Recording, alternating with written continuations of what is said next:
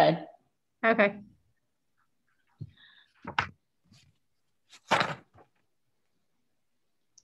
Introductory language for virtual public meeting chairs as of February 3rd, 2021.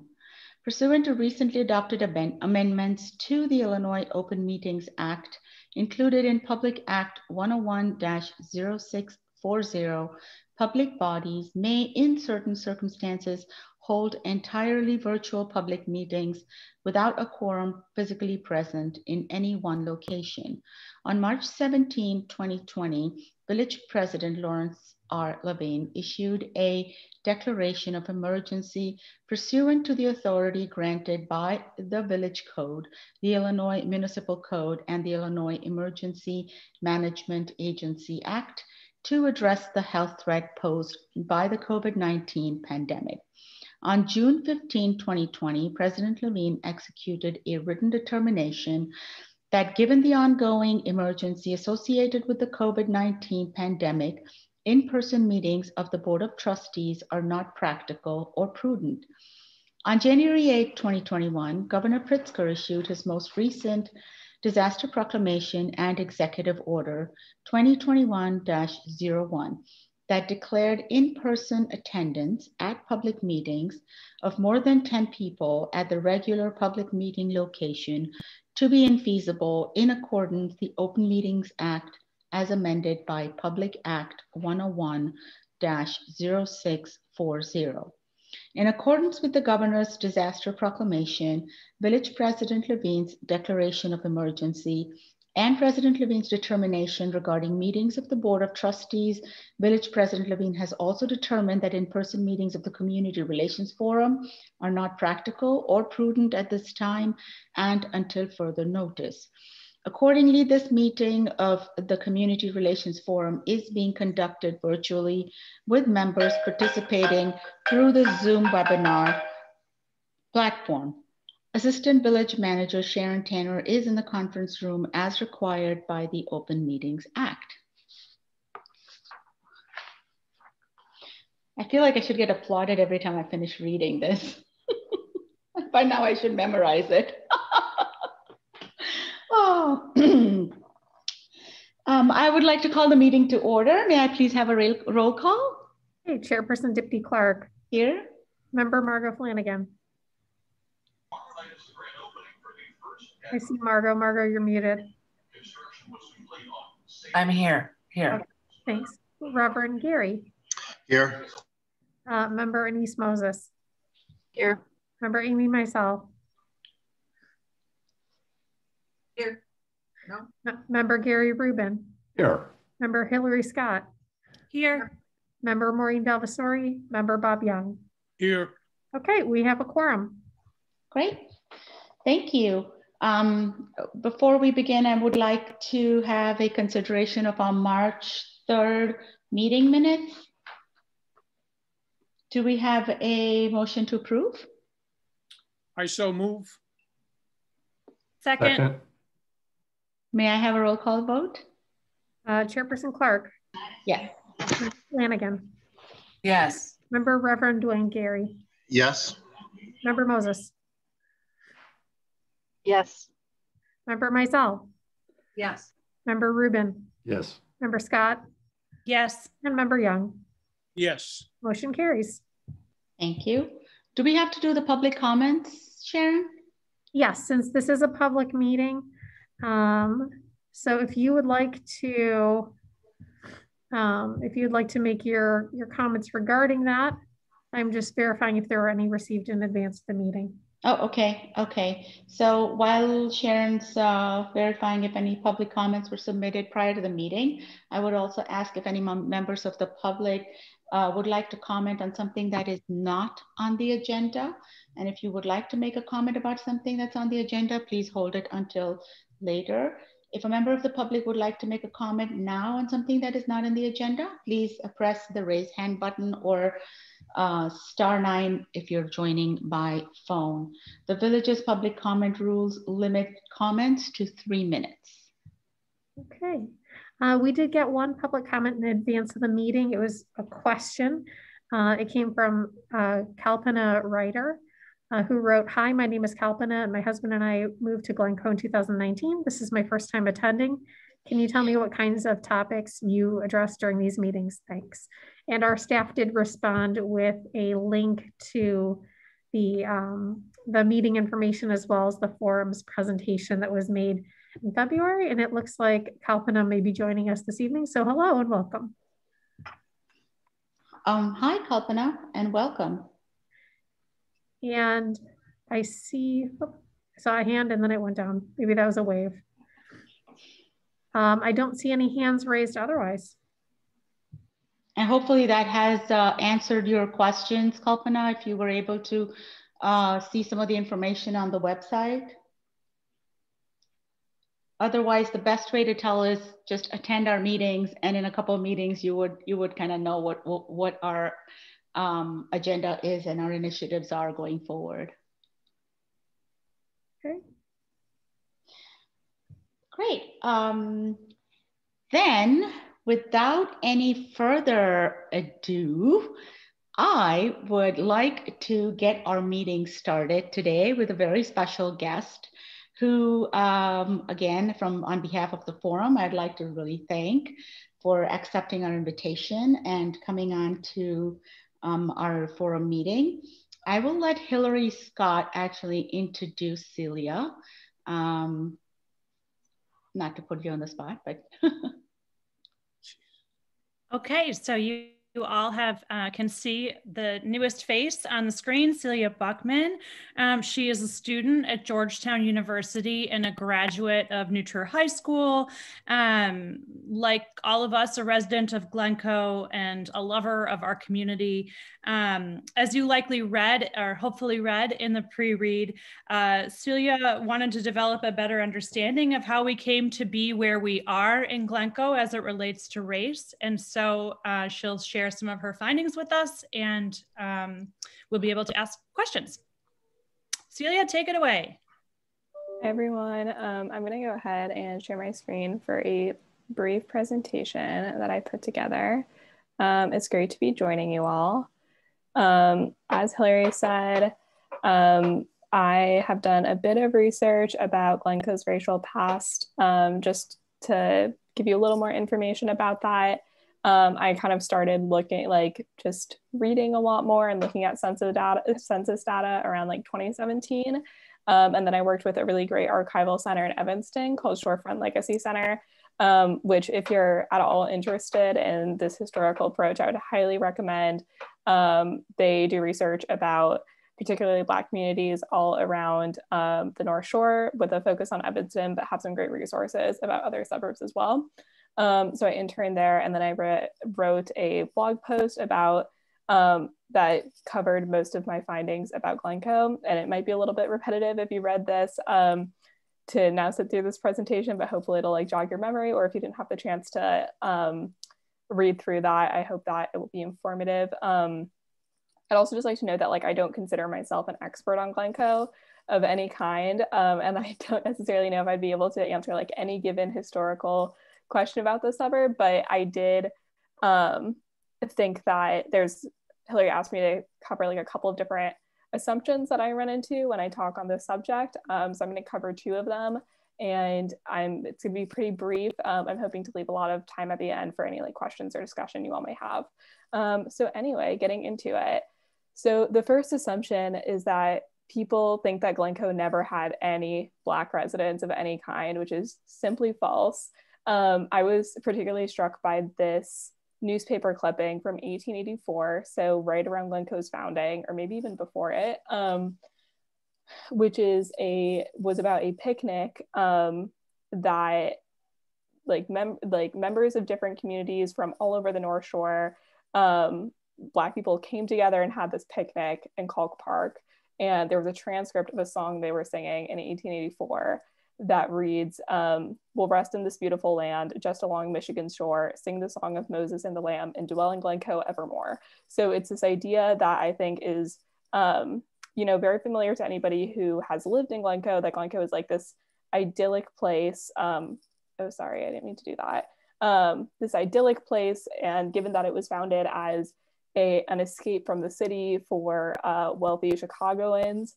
And then obviously very beautiful, very idyllic, this paradise. And this was not like exclusive to white people, like ever, in our community's history. So it goes back very far.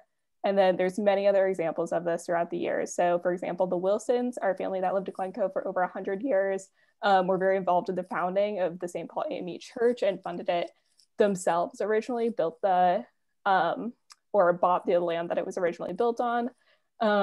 I found this clipping of an event inviting people to a reading of Langston Hughes in Glencoe in 1944, which I had never heard of, and was particularly struck by that, reading Poems of Negro Life in 1944.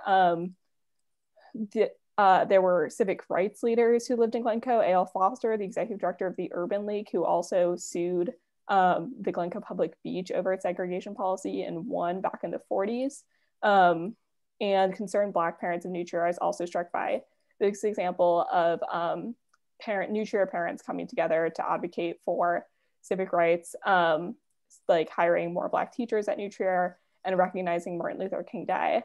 And because there was the majority of, or a critical mass of Black parents lived in Glencoe, it's where they met, and their leaders were generally from Glencoe. And it was like a stronghold of Black civil engagement at New Trier was based out of Glencoe, which I think today I wouldn't necessarily be like, oh yes, of course, like that's the hot spot of civic engagement at New Trier, like not necessarily an obvious thing to me, but it seemed like during its founding, it was.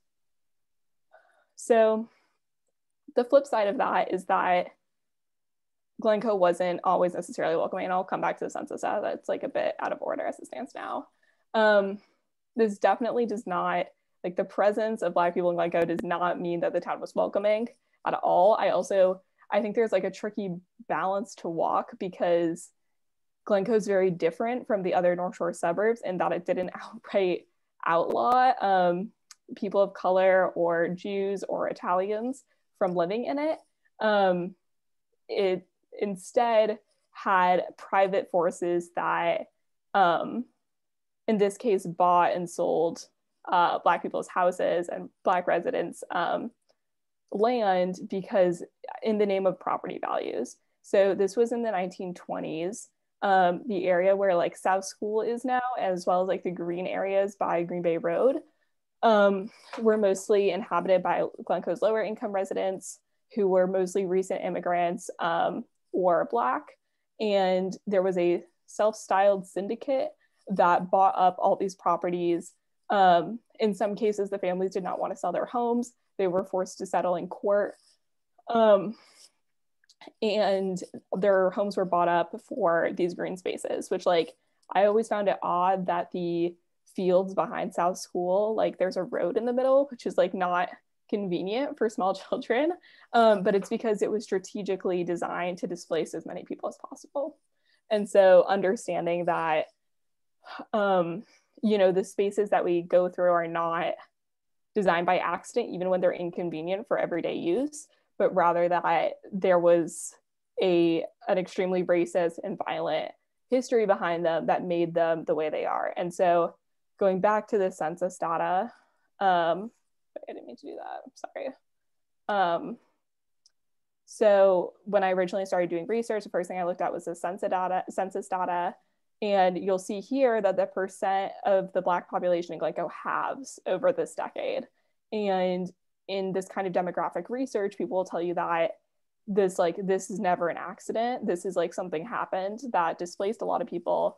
And I figure that this is the event that caused that. Like this was the start of this decline.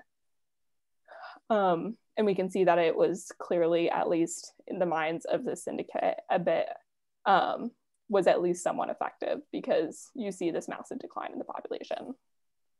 So moving on, from then on, you see a decline in the percent in this census data of about 1% every decade leading up until now, or the 2017 or 2015 data was about 0.7% of Glencoe's population is Black.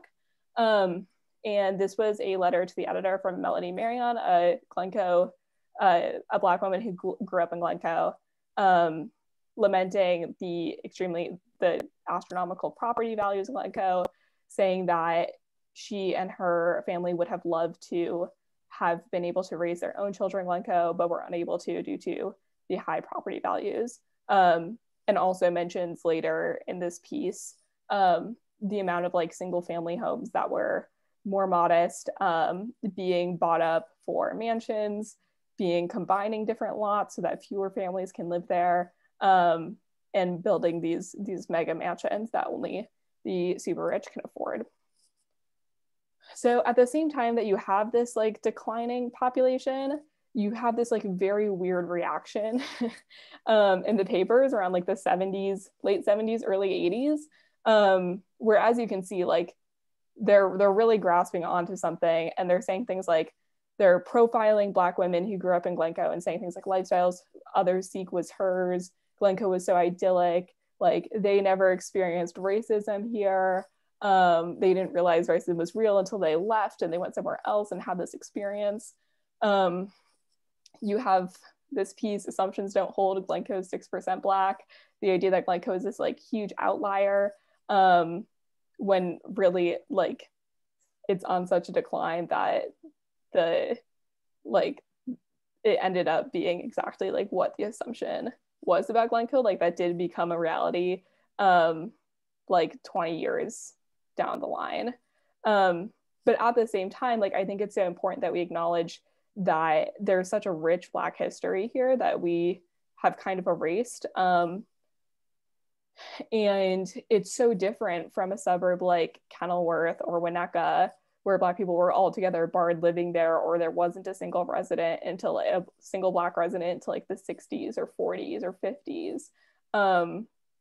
And I don't know, I think that people generally assume that, you know, every suburb of the North Shore was just redlined the same way.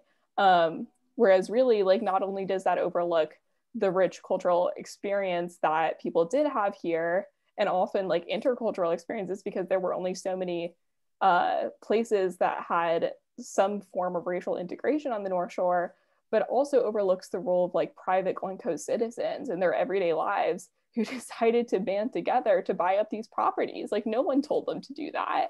And the way that Glencoe residents like waged this form of violence against each other, and that it wasn't just like some powers that be, some like, you know, like I don't know, some mayor like out there somewhere. It was like community members being like, we got to do something about Black people living in our town, which is really, I think, scary to me as a resident, but also, and very disheartening, but also I think cuts against this narrative that it was like only lawmakers who were doing things like that. So yeah, that's kind of, I said it would be brief, but I wanted to open up to questions and discussion for, yeah, I'd just like to get your reactions, and I'm sure you all have thoughts about this as well. Yeah, hello. My name is Bob Young. I want to thank you for your interest in your work. I'm curious, when you were at New Trier High School, what were you taught about civil rights on the North Shore, about Blacks on the North Shore? What did you learn in high school? Honestly, never touched upon. We certainly learned about like Brown v. Board of Ed. I would say the discussion kind of stopped there. I was in like an American Studies class my junior year, which I think was viewed as being kind of like the crunchier version of like, you know, an APUSH or like a normal American history class. And even then it was, I don't think we really got past the 80s, and we also didn't do any kind of like local history at all. I think, you know, it was like fun when there was a mention of the city of Chicago, but generally very siloed, I think, from the actual experience that we were having in the classroom, which was 40 white kids in one classroom and 2 white teachers. So no discussion, no teaching about restricted covenants or clergymen on the North Shore who were very actively involved in the civil rights movement? No. Well, That's very interesting. Thank you. No problem. Ms. Buckman, Reverend Gary, thank you so much for your presentation. Have you found any information about redlining? I heard you mention the word, but have you found any information in your studies about redlining in Glencoe? Yeah, I have heard from other community groups that they've found evidence of it. In my analysis, I didn't run into any sources that mentioned it. I definitely don't like preclude that from being true. But I didn't run into anything that like specifically mentioned it. All right. And my second question is, now after you did your research, what's next for you? With all this information that you have attained, what does it say to you? What actions do you think we as a community can look into? What's your thoughts? Yeah, this is interesting because I also have grappled with this for a while now. Honestly, when I first was conducting this research, I found it very enlightening. I found it very interesting on a personal level, but I really wasn't sure what to do with it. So I wrote this piece, and honestly, there had been like no response or like interest until summer 2020 for I think obvious reasons. But I would really love, I think like the ideal use of it is in an educational context, teaching in our public schools what our town's history is and why it is the way that people experience it and why it is, you know, the way that we live in it day to day. I also think like public commemoration is really important. I was really inspired by Brian Stevenson's work, and had that in mind while researching, because he talks a lot about proximity, how you like can't do anything unless you are very proximate to an issue. And I think in a community that is as privileged as Glencoe, it's often hard to take a step back and think about problems in our own community. And, you know, whether that means like putting up markers on Green Bay Road saying, you know, Black people were forced out of this land. I think that's really important. And I think that's like something that people should, you know, be forced to acknowledge on a day-to-day basis. Or like what would be even more, and I don't have the legal chops, or it would require a lot more research to do this, but like who were those people that we forced out and how can they be compensated? Because a house and land in Glencoe is worth a lot more than it was then. And the way that intergenerational wealth is accrued in this country is a lot through real estate. And so the fact that those families were forced out so many years ago, they like that's decades of wealth that they lost because of this racist syndicate. And so like that form of reparations I think is really important. So all this rant to say, I don't really have any like concrete like here's the exact thing that should be done, but I do think there's like a way to scale it up. Celia, I was touched when I read in your piece of research, nearly all white suburbs are not natural. They're the product of deliberate racial discrimination. And I know that you have done lots of research to know that, but could you tell us more about what you see in Glencoe today to have that statement written, especially when majority of our residents probably feel different? Mm-hmm. Yeah, for sure. I mean, I think that there's this pervading belief among people that like, oh, Black people just never came here. Like they were not interested or what have you, which is just like false, given the fact that like we have a rich history of Black residents in Glencoe. But B, like there's the scholar James Lowen, who's a sociologist and history professor who researches sundown towns, which Glencoe is not a sundown town, but like Forest and Kenilworth were. And his thing is that like Black people tried to go everywhere in the United States, and if they're not there now, there's a reason. And it is deliberate discrimination, whether at the private, but often the government level as well, and a policymaking level. So obviously I think that was reflected in what we talked about and how that manifested in Glencoe. but yeah, I think that there's like, it's one thing to be like, oh, all my neighbors are white. And then it's another thing to be like, I wonder why. Like, what happened here? Like there was some act of violence for it to be like that. And I feel like understanding, taking the time to understand that where you live physically is the result of these histories is a, humbling, but B, like it makes you reflect on what you do in the present, like what space are you taking up, how do these effects exist in a racialized space that we constantly inhabit, not because of our own choice, but because that's how our country systemically is. And then I think that we might make policy and individual decisions a little bit differently, knowing that it's not a neutral space. So I have a follow-up to that. How do your other colleagues, your other students, whether they were at New Trier or the other youngsters, feel about this? Are they with you? Have you guys thought about maybe taking this to our Glencoe schools? Engaging the board and, with your studies? Yeah, I mean, I conducted this research when I was freshman to sophomore year of college, so I wouldn't say it like really overlapped with my New Trier experience at all. I would say though, just like among my peer group and my age group, I would say there's generally like a more ingrained understanding that this is something that we should pay attention to. And like, I think even just given the heightened awareness from over last summer, I think that there's like a new demand for education about this issue.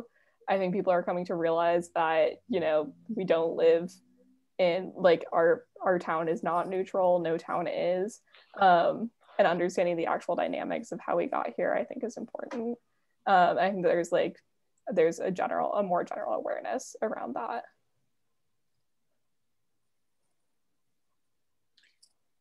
Hi, I'm Annie's. I don't know that you can't see me because I'm driving, but thank you. Your presentation was really interesting. I have a graduate of New Trier and I have two boys at New Trier and I have a 12-year-old who will possibly end up at New Trier or maybe somewhere else. I don't know. And I don't know if this is too hard of a question because of the place you are in your life. And if it is, just say so. But, a lot of people go back to where they were raised to raise their families if they decide to have a family. And if you decided down the line you wanted to raise your family, do you feel like the way Glencoe is right now, that would be a place you would want to raise a family? And if so, why? And if not, what would you want to have be different to be raising a family in Glencoe? And I know that's kind of a traditional question. Not everyone wants to be a parent, but I'm kind of coming at it from that perspective and from some of the work that we're doing, trying to make our community a place where people want to be, where all people want to be. Mm-hmm. Yeah, I gotta say, being in my last semester of college now, I'm really thinking about the next 6 months and not really thinking about the next 10 years or so. Or 20 or 30 years. So I gotta say, has not really crossed my mind. I mean though, like I don't know. It's like I think we have to move beyond the idea that just like living in an all white place is like natural. I don't think it is. And like having grown up in Glencoe and known very few other Black kids when I was growing up, like honestly, if any, I'm kind of I was like a bit like I was a bit just like shell shocked that that's the way that I grew up, and I would have to reflect really hard on that in order to make that decision for anyone else to grow up in that environment. I mean, I had a very privileged childhood. I'll also add that like I'm Jewish and I thought that Jews were a majority until like in the world until I was like 14. Like I really didn't know that Jewish people were a minority. for like an extended period of time, which I think says a lot about how anybody's upbringing affects like their view of the world. And everybody thinks that their upbringing was normal unless they had a reason to believe otherwise. But I think that that's like a generally true statement. And as much as like it was great being that my particular minority was the majority and that I went to 90 bar mitzvahs in 7th grade, like I don't know if that's the right environment for somebody to like gain consciousness about the world. Yeah, I don't know. The other thing, just like while I'm on the topic of Judaism, is I was also interested in learning about like why there were so many Jews in Glencoe, just like out of curiosity. Like I went to New Trier, I was very confused like as to why all of a sudden I like felt like I was sticking out. And there's a lot of research about how most Jews in Chicago lived on the South Side, and then they couldn't get into the elite country clubs there because they were discriminated, like out of religious discrimination. And so they went to the northern suburbs and they opened up places like North Shore Country Club and Northmore, etc. You know the scene. And then began living there full time when they were like, this is a nice place. And then during the Great Migration, so many Black migrants moved into those places that Jews had once inhabited. And so there are now like Black churches on the South Side that like used to be synagogues. And we think of Glencoe as having no connection to the South Side aside from like charity drives. And we think of them as so disconnected from the Great Migration and these other national events that took place, when really like that's also such a major part of how our communities are interconnected. And Glencoe, as we know it, like I wouldn't have had that experience. I don't know if my parents would have moved to Glencoe had there not been such a vibrant Jewish population. And so I digress, but it's all interconnected. And I think it really does form somebody's worldview and the way that they grew up.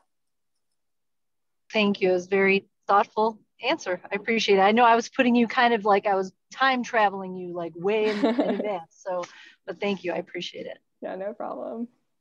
Can I ask a question? This is Amy. And I'm curious if you or any of the other members of the forum know if there are still some families, if you will, the Wilsons, I don't know, and others who were directly affected by kind of being pushed out. And so it's a two-part, that, and then the second part is, Gary, maybe you know, does the board at large have a pretty good awareness of kind of this deeper history, you know? So is this kind of a news flash for, as it is for some of us? I'm curious if this would possibly be something they're kind of aware of, and whether like the Historical Society, I don't know, tells any of this part of the story, because if it's truly, you know, you'd think that that would be an important part of talking about the past 150 years or whatever. So. Mm-hmm. Yeah, as far as the families that were displaced, the ones that were displaced by the syndicate were back in like the 20s. So I don't have names, and I'm not familiar with like the familial histories of those individual families. I haven't seen things like legal records that name plaintiffs, etc. Like I'm just not as familiar. The Wilsons, I'm sure the Reverend would be able to speak to this more than I would, but we're live/present tense live in Glencoe still, and are highlighted in many documents, newspapers, pamphlets, like oral histories of Glencoe as like a very prominent, and also just like a family that like united other Black families as kind of like a center point of the community in Glencoe. So there are many documents that detail their family history. They've done, you know, some amazing community building work over the years, but they were not displaced by the syndicate. Yeah, but I'm sure I haven't been able to find any like legal records of those settlements and stuff like that. But yeah, I'd love to see if they're out there. I honestly don't even know where I would look, but sure they're out and about somewhere. And yeah, I'd love to hear from this group if you all are like familiar with these kinds of histories. I know the Historical Society, like I had spoken to them once or twice and they were like not too familiar with them. I was like, please get in touch with Shorefront. But yeah. Well, you know, the Glencoe Historical Society now is doing a lot of research on civil rights in Glencoe and elsewhere in the North Shore. So if you've not spoken with them for a while, I would certainly talk with Karen Edelson, who's the president. Mm-hmm. When was the last time you talked with them? Back when I was doing this research in summer 2018. Oh, okay. Yeah, I mean, they are diving deep into the history. And I also know, have you been in touch with the Winnetka Historical Society? I have not, no. Okay. They've done an excellent job in terms of civil rights on the North Shore. And a lot of their work is available online. So that's another resource that you might want to take a look at. And as far as being a Jew here, my wife's family moved to Winnetka prior to World War I. Jews. That was almost unheard of at that time. I would love to have a seance with them to be able to learn more about their experiences as a Jew in Winnetka prior to World War I. It boggles my mind. It boggles my mind. Yeah, absolutely. Different world. Well, not so different. I mean, you know, more similarities than differences, I assure you. Amy, in terms of your question of the board, I honestly don't know what other members of the board do or do not know, because it has not been an active topic at our meetings in the last couple of years outside of our discussions of the forum, such as the one that we had when we presented just a couple of weeks ago or a month ago at the meeting of the members of the whole. So no, I'm not familiar.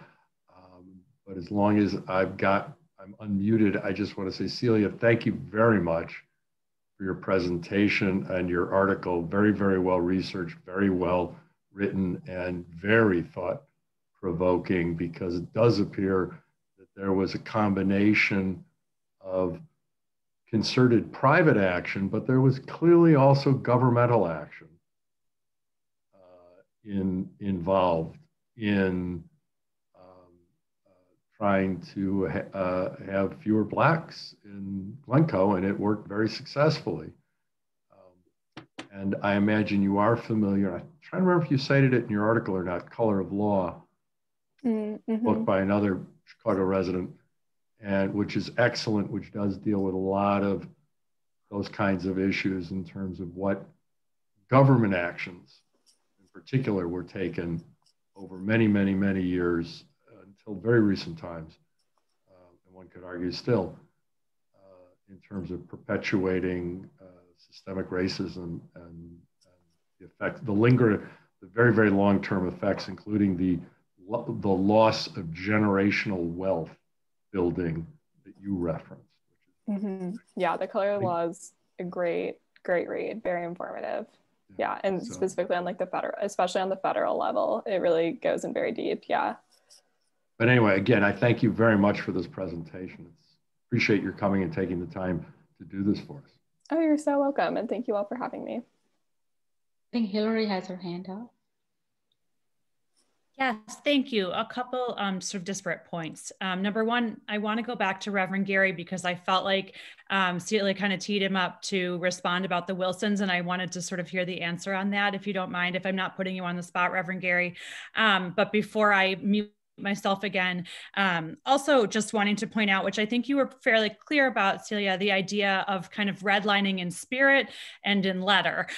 So, you know, there are all sorts of forces at work beyond, you know, even after, you know, federal housing discrimination was outlawed. And in fact, I think those are some of the most pernicious and long lasting of the types of redlining that we still see in communities clearly today. So, you know, I'm not sure. I think it's important, as Member Rubin said, to get to the bottom of where, you know, sort of where the letter left off and the spirit picked up. I'd like to know if there were any specific policies in our history that we can point to, but you know, the effect is the same. And I think regardless of our wonderful history of civil rights work, that's not there. It's not inconsistent. It's not, sorry, I shouldn't say this that way. It's not impossible to have good civil rights work happening in a place where racist people are living and acting at the same time. And so I don't want, you know, I'm grateful for the work that has been done in Glencoe up until this point, but there's still lots more to do. And I think the more we focus on like, look at all this great work we did, and not so much on the things that we didn't do or that we did wrong, we're just not going to get anywhere. So those were my points. That, and thank you, Celia, you're amazing. Of course, thank you. Reverend Gary. So no, you did not put me on the spot. I was going to answer the questions. We have 5 and 6 generations of the Wilsons that attend the worship service at St. Paul. There is one family member that is married into the Wilsons family through cousins by the last name of Rankin that lives in Glencoe. So that's the only connection of families of that Wilson family that still resides in the Glencoe area.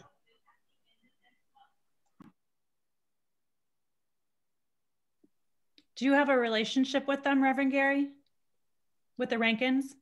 Yes, yes. Ms. Rankin is my admin at St. Paul. Oh, even better. And no other, I mean, I guess I didn't mean only Wilsons. So are there any other families that kind of go back to this period of the 20s and 30s and whatever, when things got, you know, when they got bought out and... So I can only go as far as back as the Wilsons family, Nancy King family, the Rankins. That's as far as I know of historical people in Glencoe that was connected to St. Paul.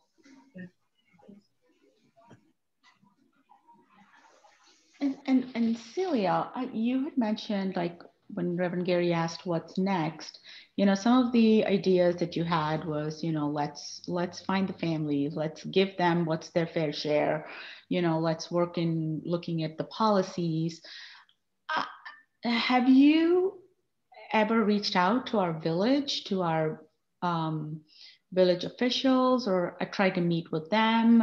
You know, since we're talking like government official work, you know, and presented this information and see what their feedback might be? I haven't. I never felt like I had enough data to specify like that kind of a policy. It's pretty, like, it's pretty old, it's pretty buried.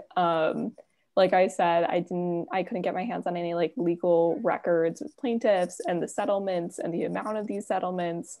And so I never felt like I had enough to like really make a case that could be translated into policy. But I do think that it's like an avenue worth pursuing on that level if people had the resources and the know-how to get those. And I think I believe that they were forced to settle. And obviously, you know, being targeted for that kind of buyout in and of itself is such a violation and such an injustice. But legally, I'm not sure what the gray area was on like whether, you know, to the extent to which they were forced to settle, if they were undercut the property value at the market rate at that time. You know, obviously they had every right to stay there, given that their families were living there and that's where they chose to live. but I never felt like I had enough to like make that kind of a case for that concrete of an action for how funds should be redistributed.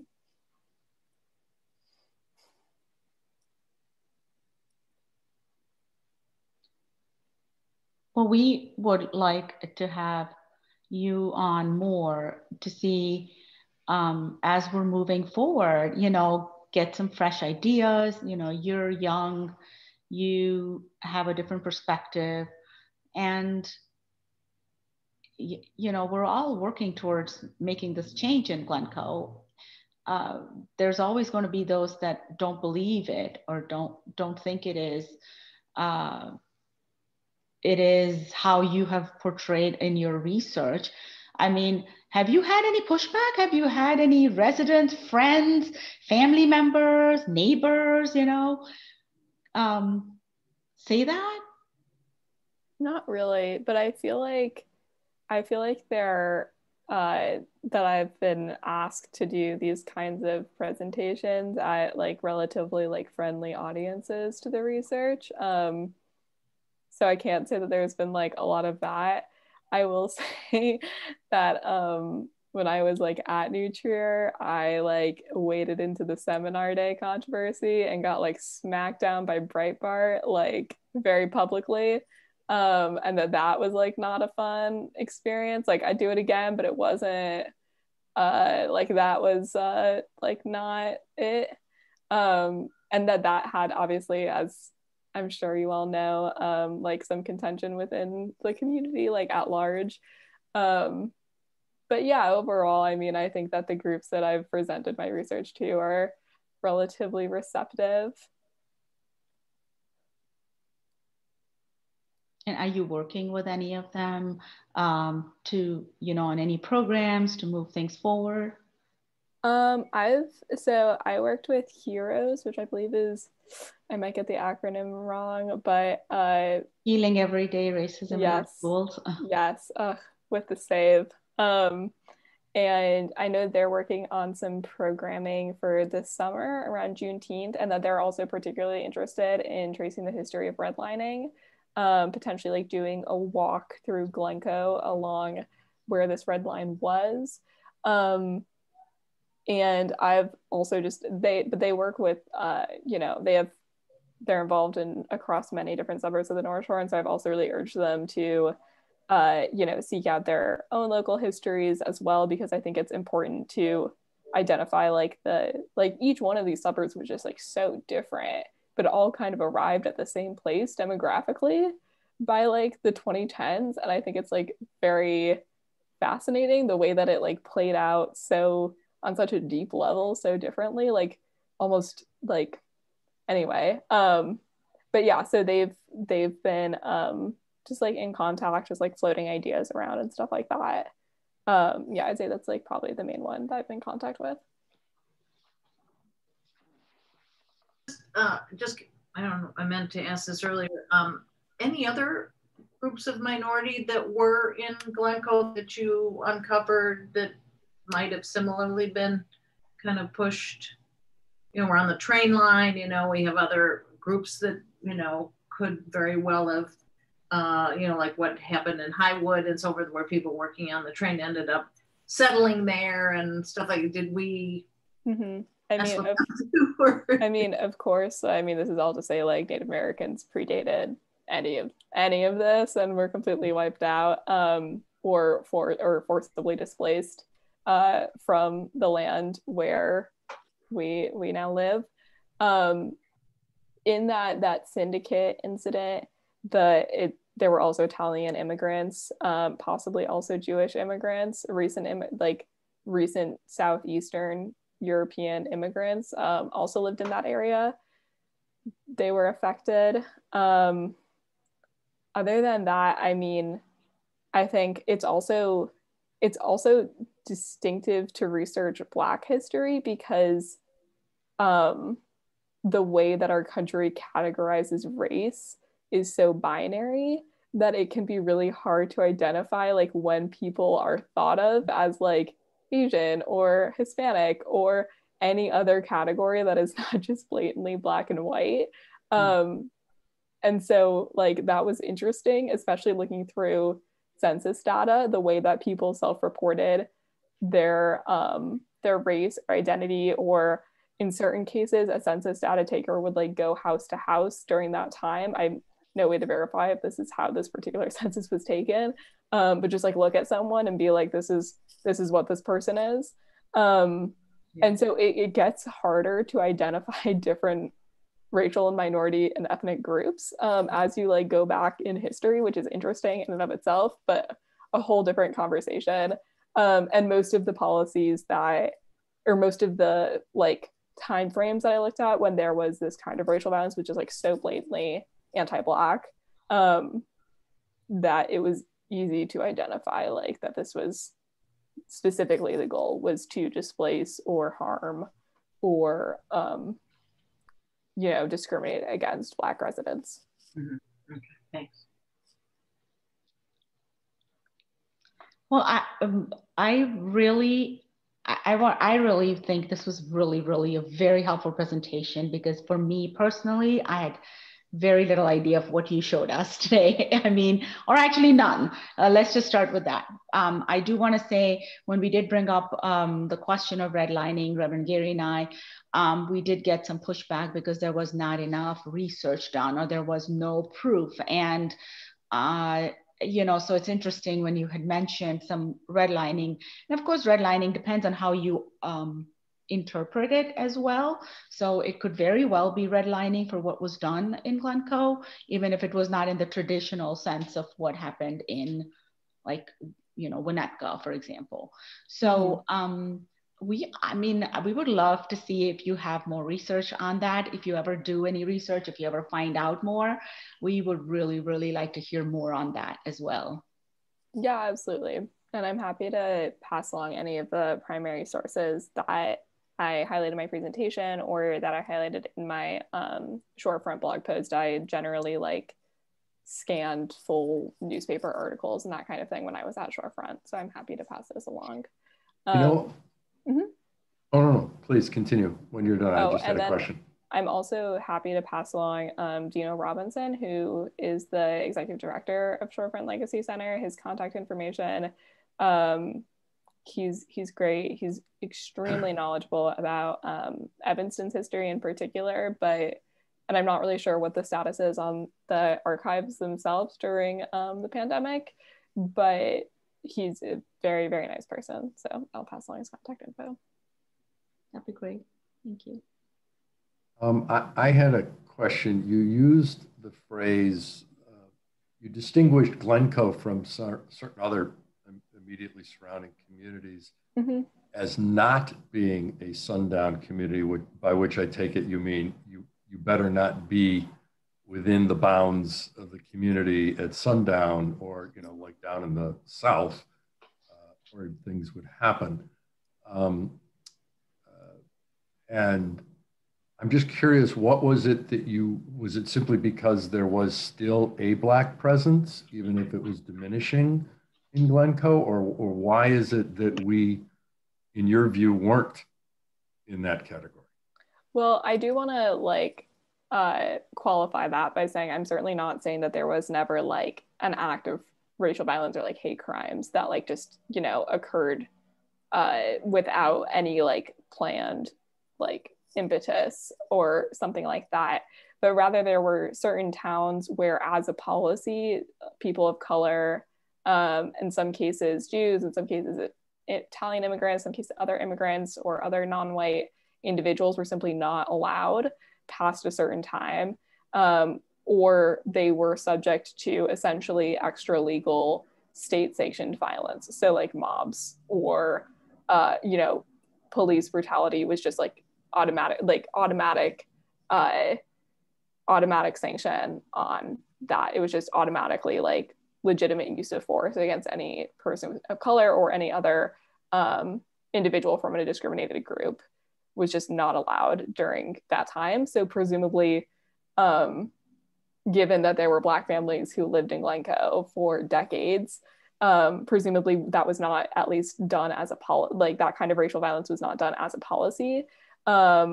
Kenilworth was considered a sundown town. So James Lowen, the scholar who I mentioned before, has a database of sundown towns that existed all over the country, several in Illinois, but his prime example in interviews is always Kenilworth. Also like Lake Forest, I believe it was Lake Forest, specifically against Black residents, but also Jews, not allowed past dark. So that's still like a very stark difference between that and Glencoe, where there were Black residents living there since the 1800s. I mean, like, that's very different to me. Or like Kenilworth didn't have a Black resident there until the 1960s. Like, that is such a long, that is 80, like that's 80 years of difference. That's like almost a century that Glencoe had Black residents living there. And so like that's just like qualitatively a very different quality of life for somebody living within so close to each other. And it's just these very disparate histories that essentially happened over these towns that are like, you know, no more than 5 square miles, but like so much happened within those contained borders. Thank you.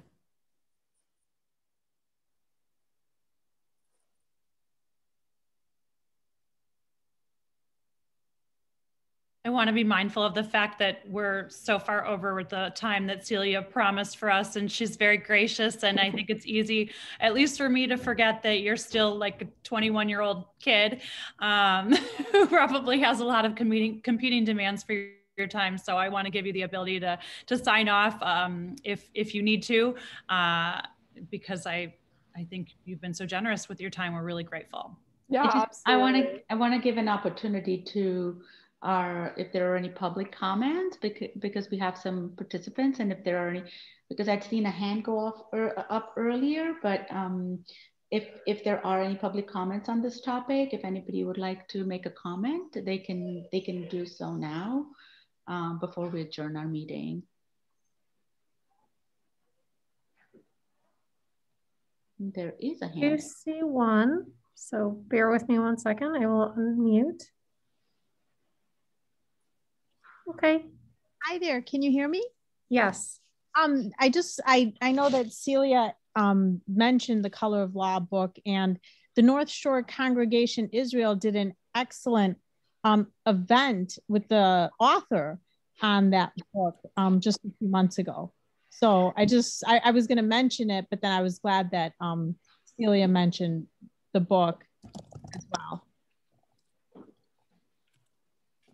That was it. I don't think the book specifically mentions the North Shore or Glencoe. I think it was just, for me, it was just so overwhelming. I stopped reading it after about 100 pages. But I just wanted to thank you for mentioning the book. Oh my God, of course. And thank you for mentioning that community event. I'm glad that there was an opportunity to engage with the author like that. Yeah. And thank you all so much for having me. I really appreciate it. I'm glad that this topic is, you know, gaining a little more momentum and awareness. And yeah, I'm happy to keep in touch. Great. That would be great if we could keep in touch, Celia. Like I said, you're young, and we have not heard about all of this before you came on. So this has been very helpful. Thank you. Of course. Everyone have a good evening. You too. Thank you. Thank you so much. Thank you. I see your hand is still raised, Ms. Ryder. Did you have an additional comment, or was that just an inadvertent click of the button? Oh, I thought I lowered it. I apologize. Oh, that's okay. No worries. Just wanted to be sure that we gave you the opportunity. Thank you. And are there any other, oh, I see another hand up. Okay. Great, Rafael Guzman, your line is open. Hi, good evening, everybody. My name is Rafael Guzman, and I thought that was a phenomenal presentation. My wife and I moved to Glencoe approximately 5 years ago, and one of the things that, when I was researching Glencoe, that came quite surprisingly, and it was refreshing, was the fact of the Baptist church in town, and the fact that it was one of the oldest, I believe, in the state. But it immediately raised the question as how is that possible? Because with all due respect to my fellow Glencoe residents, we're not necessarily known for the large minority population. So when doing that research, and I didn't want to take any more of her time, but I wonder, the African-American residents that were here at that time, where were they employed? The North Shore is not necessarily known as a industrial area. Unknown caller. And so for me, they bring up this fact of, we had the residents, then they were forced out, and then why didn't they come back? And I am not attempting to cause controversy or cause a argument, but it's very much historical facts that people in certain communities are pushed out when that real estate becomes viable for other members of the community that have the ability to have that wealth and power. This research is readily available. I think that her paper and her presentation did a phenomenal summary of it. But when we moved here, we spoke to some Glencoe residents who are third, fourth, fifth generation. And one of my neighbors explained to me that there were fires in the 60s and 70s. And after these fires came down, there were some laws passed, ordinances, that prevented those that were displaced from rebuilding. I think it's important to know our history, because once you understand your history, you're better able to move forward. I just hope that when we review this information and look at our historical background, we're not necessarily only doing it for the exercise, but more so to have a better understanding of what could possibly be moving forward. But I commend you all for the meeting. It was a wonderful presentation, and this is my third one I've watched, and I really enjoy listening to your guys' topics and how you move forward. Thank you, Rafael. Good to hear your voice.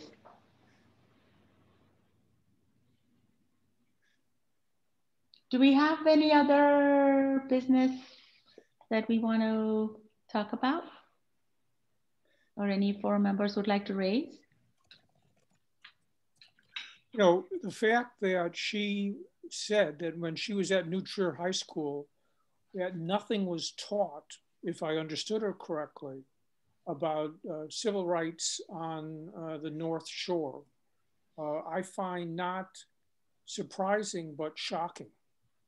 And it just points to what I believe the gentleman just made a comment about, the importance of history and the importance of the forum serving as a forum for teaching residents about the history of their community. I mean, to my friends, none of this is new. Housing discrimination, I mean, just going back to World War I, returning GIs benefited from the Federal Housing Administration. Federal Housing Administration was involved in redlining from day one, discriminating. There was redlining in cooperation with banks and in cooperation with insurance companies. None of that is news, but apparently it is news to many people. And the fact that a school with the reputation of New Trier, assuming what she said is still true, again, I find it not surprising, but shocking. How could you go through New Trier High School and not learn about what was going on and is going on in the North Shore? How is that possible? I can tell you that it's not still true. The question is to what extent, and to what extent is it like extracurricular, meaning teachers, I mean, I'm not going to use names because frankly, I'm not sure if it's as woven into the curriculum as it is meant to be, but there are certainly teachers at both Central School in Glencoe and at New Trier that spend a lot of time teaching this history. And so, you know, I think we really, to your point, Bob, we really need to take a look at that. Like, why is there this idea that if they're not teaching it, it means they're teaching it underground. I mean, there's a lot of questions there that I think require investigation. I can also say my daughter had a very different experience at New Trier than Celia did as far as learning about civil rights in our country, our community, and our town. And as did I, as a New Trier graduate in the 1980s. So it may be that it's just such a large school and there are so many options and so many teachers that it just may be a factor of where you land and what, it's definitely not required material, like learning the US Constitution is, but it is an option for students who are looking for it or stumble into it by fortitude. But I do believe that this is not a history lesson because this is life. This is how we live every day. Racism is not done. It's not over. So when we actually consider it as a history lesson, part of curriculum, I feel like that's really, that puts an end to something that was in the past.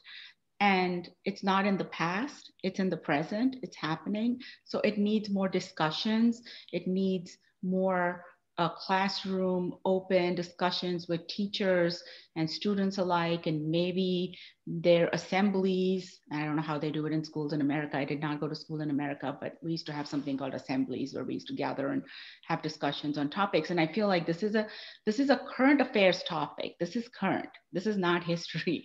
And the more kids or students talk about this, the more they're going to learn about the past. Well, William Faulkner said that history isn't dead, it isn't even past. So, when we talk about history, the automatic reaction is that it's in the past and that it has no relevance, but it has every relevance to what's going on now. And if indeed the history of civil rights on the North Shore is not part of the curriculum at New Trier Township, and I don't know the answer to that, that is very, very shocking. Very, very shocking. I hope that's not the case.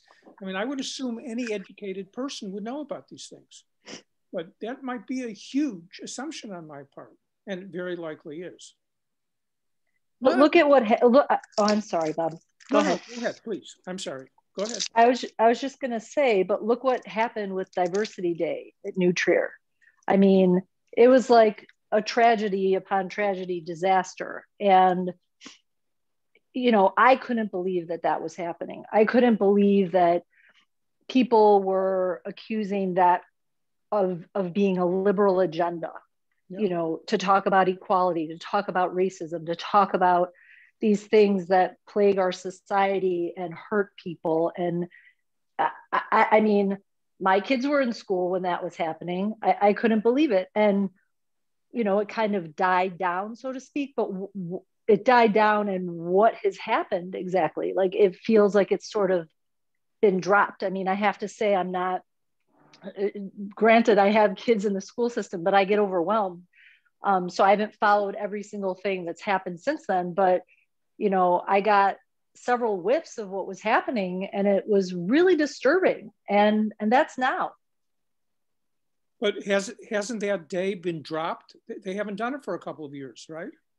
Right, exactly, because parents protested it. And the Breitbart stuff that Cecilia was talking about, they went after students that said they felt there was merit in Diversity Day and it was important, and kids and parents that were supporting it, they got targeted, they got harassed, their names got put in the newspaper where they lived, like all kinds of aggressions against them because they wanted Diversity Day. So yeah, it hasn't happened. And what does that mean? Well, again, I don't know the answer to this, but did the administration of New Trier fold on this issue? Well, it's not happening anymore. So, I mean, it sounds like they folded then. Well, the Diversity Day isn't happening anymore, is it? Right. No, it is not. So that sounds like a fold to me.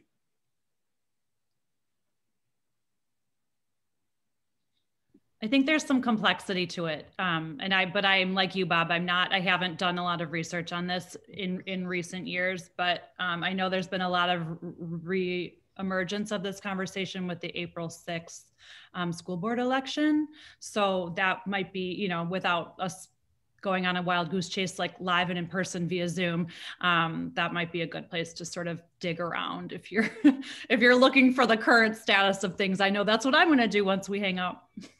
So, and I do know that Heroes has been doing a lot of research on these kind of topics, especially as it relates to Nutrier. You know, I know curriculum was a question on their agenda once. So they've probably made a lot of progress. So that might be a good group to tap into, Bob, if, you know, for more information on specifics to Nutrier, because I think they have a lot more information. They do have a group of parents who are real advocates and working towards change. So that may be someone, and I can get you in touch with a couple of people I know. If you have more questions on that, I think they would be the right people also to have more information. Thank you. And with that, shall we adjourn our meeting? I think it was a really good meeting today. So if there's no other business, I'd like to confirm our next meeting is in April, on April 7th. Thank you, Sharon, at 5 p.m. And our town hall series will be on April 21st at 5 p.m.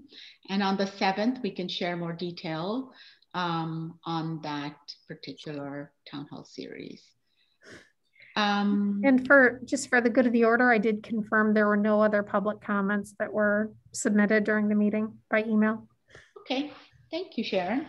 So then, may I please have a motion to adjourn? I so move. Second. May I have a roll call, please?